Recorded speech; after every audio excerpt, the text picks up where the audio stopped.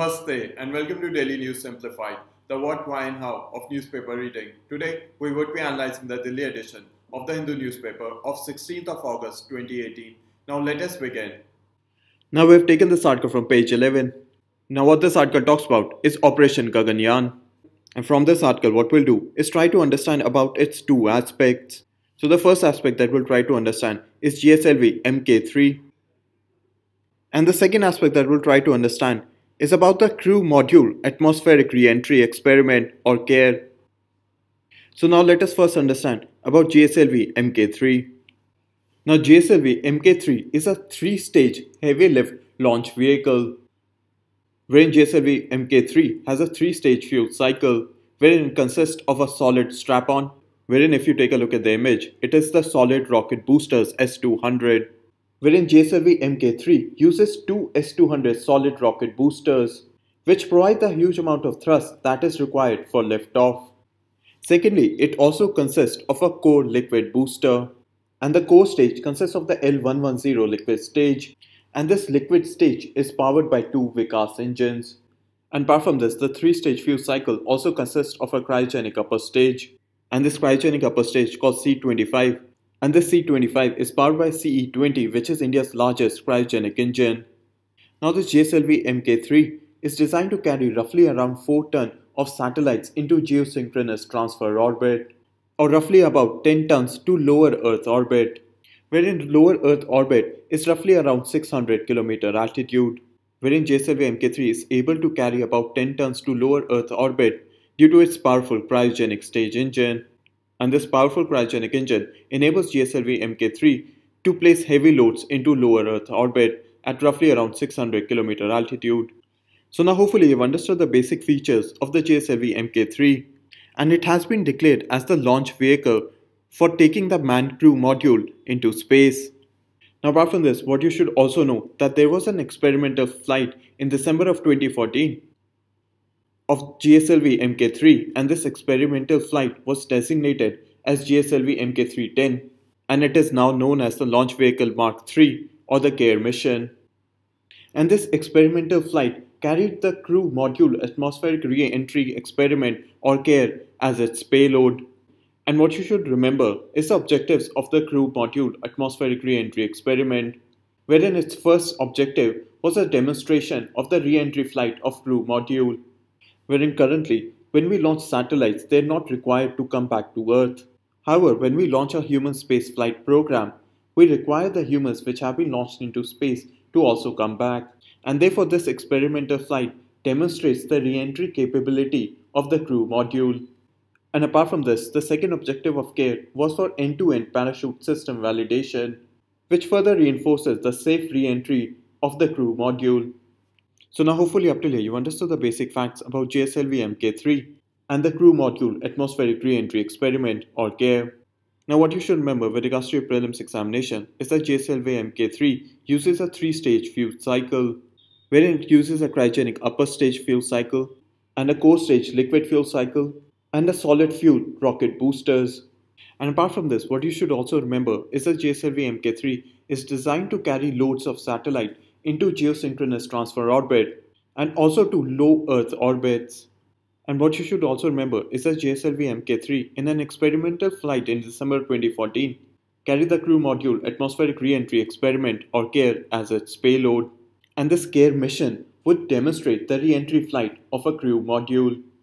Wherein previously questions have been asked in your prelims examination, such as on the Mangalyaan in the prelims of 2016, on AstroSat again in the prelims of 2016, and the difference between PSLV and GSLV in the prelims of 2018. And it is within this context that GSLV Mk3 and the CARE mission becomes relevant when studying for Operation Gaganyaan or India's human space flight program. And so now with this, let us move on to the next article. Now we have taken this article from the editorial page on page 9. Now what has happened is that the United States has recently sanctioned Turkish ministers. And the United States sanctioned Turkish ministers because Turkey had recently detained an American citizens on terrorism charges. And apart from this, the United States and Turkey have also engaged in retaliatory tariffs.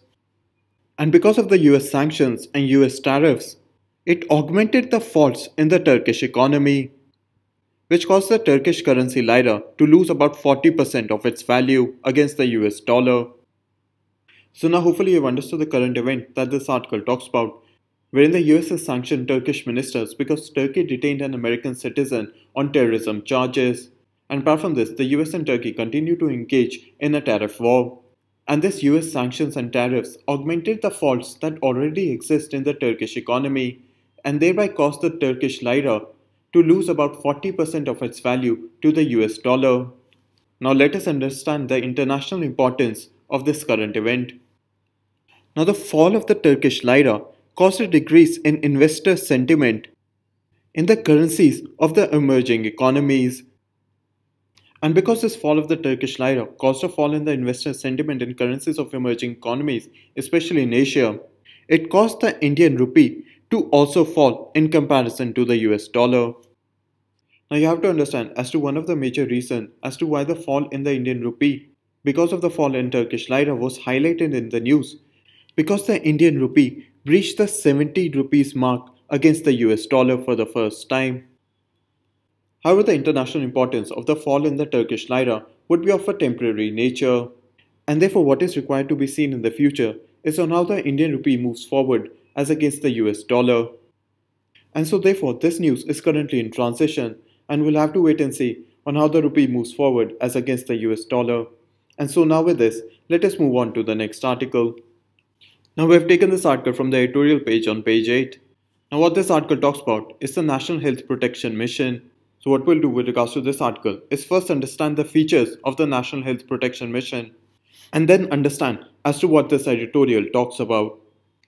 Now the National Health Protection Mission, which is also known as the Pradhan Mantri Jan Arogya Abhiyan, is a part of the Ayushman Bharat scheme, and it is the flagship scheme of the Government of India to ensure universal health care to the weaker sections of the society. Now the National Health Protection Scheme is a centrally sponsored scheme which falls under the Ayushman Bharat mission, and what you should remember is that it is under the Ministry of Health and Family Welfare, wherein the centre and the state will share the cost of the National Health Protection Mission within the cost ratio of 60:40, wherein 60% of the cost would be taken up by the centre government and 40% by the state. And this National Health Protection Mission will replace the Rashtriya Swasth Bima Yojana and the Senior Citizen Health Insurance Scheme. And the Pradhan Mantri Jan Arogya Abhiyan will provide 10 crore families with health coverage of roughly Rs 5 lakhs per family on an annual basis. Now you have to understand that the National Health Protection Mission is an entitlement-based scheme, wherein if a person has been identified within the socio-economic caste census, he will be a beneficiary to the entitlements under the National Health Protection Mission. And this National Health Protection Mission will work on the principle of cooperative federalism, wherein at the national level an Ayushman Bharat National Health Protection Mission agency would be set up, and the states and the union territories would implement the scheme by a dedicated entity called the State Health Agency, and the beneficiaries who are entitled under the scheme can avail both public and private facilities, although there are conditions applied on private facilities to which a beneficiary of this scheme may go to. And the scheme will have a major impact on the reduction of out-of-pocket expenditure, wherein it would increase the benefits to roughly the poorest and the vulnerable section of the population, and would cover almost all the secondary and many tertiary hospitalizations, wherein it would have a coverage of Rs 5 lakh for each family, which would be on an annual basis, and there would be no restriction on the family size, meaning every member of the family which is part of the scheme would get the benefits of this scheme. Now what is required for you to remember with regards to your prelims examination is first the aim of this scheme, wherein it intends to ensure universal health care to the weaker sections of the society. The second part that you need to remember is that it is under the Ministry of Health and Family Welfare. And apart from this, what you should also remember are the specific special features of this scheme, wherein the first aspect that you need to remember is the cost ratio, its coverage money, the basis of identification for the people under the scheme, and lastly, its implementing policy. So now hopefully you have understood the basic features of the Pradhan Mantri Jan Arogya Abhiyan or the National Health Protection Mission. So now let us understand as to the focus of the editorial. Now the editorial provides various measures to make the National Health Protection Mission more effective. Now, according to the editorial, the central government may provide an outline for the National Health Protection Mission, but the actual implementation of the National Health Protection Mission would be from the state governments.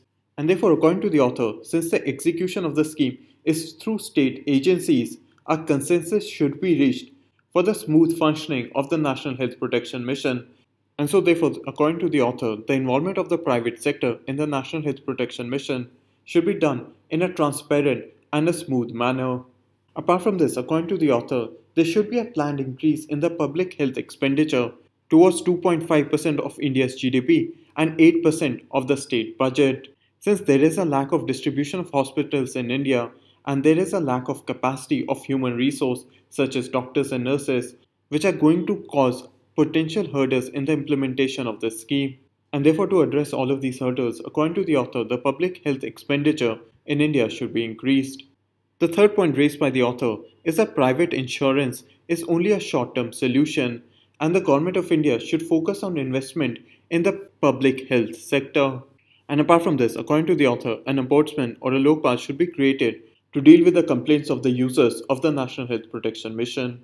Apart from this, according to the author, the scheme should be extended to all children and senior citizens.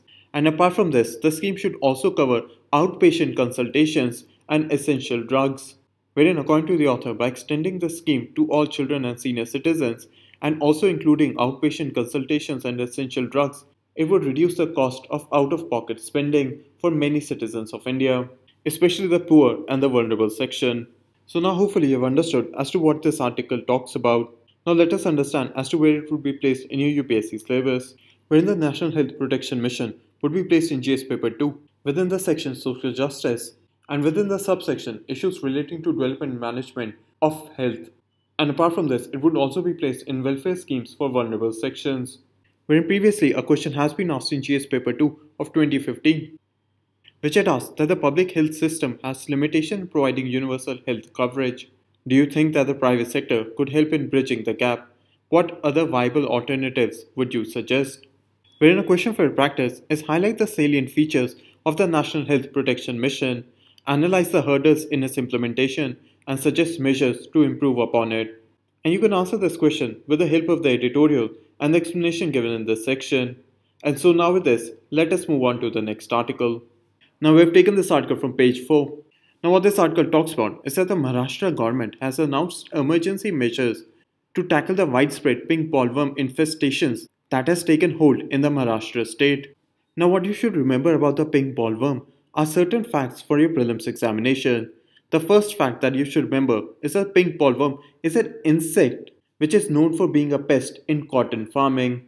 Apart from this, what you should also remember is that the pink bollworm is native to Asia, but the pink bollworm has become an invasive species in most of the world's cotton growing regions. And in parts of India, the pink bollworm is now resistant to the first generation transgenic BT cotton. And therefore, you should also remember that the pink bollworm is now resistant to the BT cotton, wherein the company Monsanto has admitted that the BT cotton is ineffective against the pink bollworm infestation. So the pink bollworm infestation on cotton is now generally being controlled with insecticides. However, the control of the pink bollworm with insecticides is currently not successful. And therefore, we'll have to wait and see on how the Maharashtra government moves forward in combating the pink bollworm. However, with regards to your prelims examination, what you should remember is that the pink bollworm is an insect which is known for being a pest in cotton farming. And this pink bollworm is native to Asia, but has now become resistant to the first generation BT cotton. Wherein a question was asked in the prelims of 2018 as to why a particular plant called Proposis juliflora was mentioned in the news. And in similar terms, a question for your practice is pink bollworm was recently in the news in the context of, and you would know from this article and the explanation given in this section that the pink bollworm was recently in the news in the context of being an invasive pest in cotton farming. And so now with this, let us move on to the next article. Now we have taken this article from the editorial page on page 8. Now what this article talks about is that SEBI constituted a committee on fair market conduct. And this committee was formed under the chairmanship of T.K. Viswanathan. And this editorial mentions about suggestions that were given by this Viswanathan committee on extending powers of SEBI. Now, this committee was intended to review the existing legal framework to deal with market abuse so as to ensure a fair market conduct in the securities market. And therefore, the T.K. Viswanathan committee was intended to review the surveillance, investigation, and enforcement mechanism that were being undertaken by SEBI and thereby protect the interest of investors from market abuse, thereby ensuring a fair market conduct in the securities market. And this committee had made various recommendations, wherein the first main recommendation was that it recommended amendments in several acts related to SEBI, such as the SEBI Act of 1992. And apart from this, the committee also recommended to empower SEBI to act against those who aid and abet in financial frauds, meaning that SEBI can act against those who indulge in illegal practices in the markets, such as accountants and auditors, and therefore, according to the committee, the SEBI should be empowered to act against them. And apart from this, the committee also recommended to empower SEBI to grant immunity to whistleblowers who help uncover illegal financial activities in the securities market. Apart from this, the committee also gave new ideas to address market manipulation and the creation of processes to make investigation into financial fraud cases faster. And apart from this, the committee also recommended that SEBI should be given the power to tap phones so as to uncover financial frauds. Now, the editorial has highlighted various benefits of the recommendation of the T.K. Viswanathan committee, wherein the greater executive power to SEBI will help in taking swift actions against offenders. And apart from this, according to the author in the editorial, it will also free SEBI from political influence, and wherein SEBI will also be better placed as compared to the Government of India to implement various laws against financial frauds. And by empowering SEBI with further powers, it will have a strong deterrent effect, meaning that it would stop people in indulging in financial frauds. So now hopefully you have understood the various features of the T.K. Viswanathan committee on fair market conduct. And moreover, you also understand the recommendations of this committee with regards to SEBI. Now with regards to UPSC syllabus, now SEBI and the recommendations of the T.K. Viswanathan committee would be placed in GS paper 2 within the subsection statutory and regulatory bodies, wherein SEBI is both a statutory and a regulatory body. And so now with this, let us move on to the next article. Now we have taken this article from the editorial page on page 9. Now what this article talks about is section 17A of the Prevention of Corruption Amendment Bill of 2018. Now this section 17A of the Prevention of Corruption Amendment Bill of 2018 bars any inquiry or investigation by an anti-corruption agency such as the CBI against a public servant. However, it bars the inquiry or investigation against a public servant in the discharge of his official functions or duties. And what the author has highlighted as being a concern in section 17A is that it requires prior approval of the central or the state government, wherein this provision of section 17A would apply to all public servants, wherein the author has raised the concern that section 17A places anti-corruption agencies such as the CBI at the mercy of the government. And so regards to section 17A, the author gives the example of section 6A of the Delhi Special Police Establishment Act, wherein a special provision was inserted in the Delhi Special Police Establishment Act in 2003, wherein under this provision, the CBI was not able to conduct an inquiry or investigation against an officer of the central government who was at the level of Joint Secretary or above, wherein the CBI required the prior approval of the central government to conduct an inquiry or investigation against an officer of the central government who is at the level of the Joint Secretary or above. However, this provision, which was inserted in the Delhi Special Police Establishment Act of 1946, was declared null and void by the Supreme Court in 2014. And according to the author, Section 17A of the Prevention of the Corruption Amendment Bill of 2018 might also be declared as null and void by the Supreme Court if Section 17A becomes the law. Now you have to understand that the focus of this article is speculative in nature, wherein the Prevention of the Corruption Amendment Bill of 2018 is yet to become an act, and therefore Section 17A is yet to become a law, and therefore we'll have to wait and see on how the Prevention of the Corruption Amendment Bill of 2018 moves forward, and more specifically with regards to Section 17A. But hopefully you've gotten a basic understanding of the concerns raised by the author with regards to Section 17A of the Prevention of Corruption Amendment Bill of 2018. And now with this, we come to an end in the analysis of today's newspaper. Now we move on to the question for today.